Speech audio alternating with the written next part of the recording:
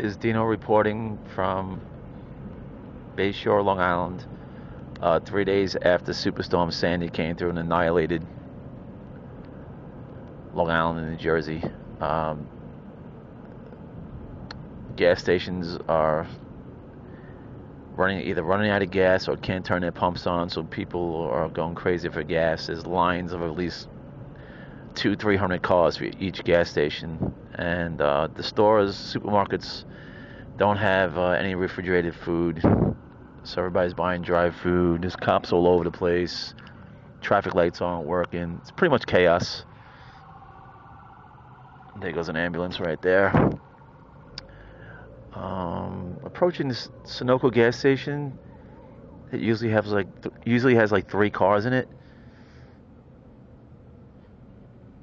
and the line is back here. It's actually not that bad. It's only about a half a mile line. That's not that. I've seen lines for about a mile at one gas station today. Yeah, it's getting a little chaos because nobody has heat, and it's like, I don't know, it's about 37, 38 degrees right now, so it's gonna get a little colder.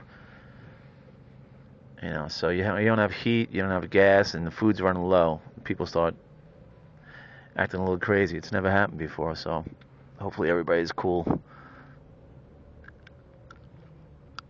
Let me see.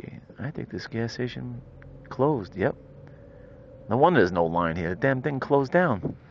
Okay.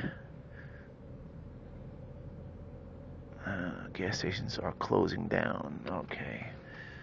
That's not good. All right, this is Dino reporting 3 days after Superstorm Sandy moved through, and things are getting a little chaotic. I'll talk to you guys later. Bye.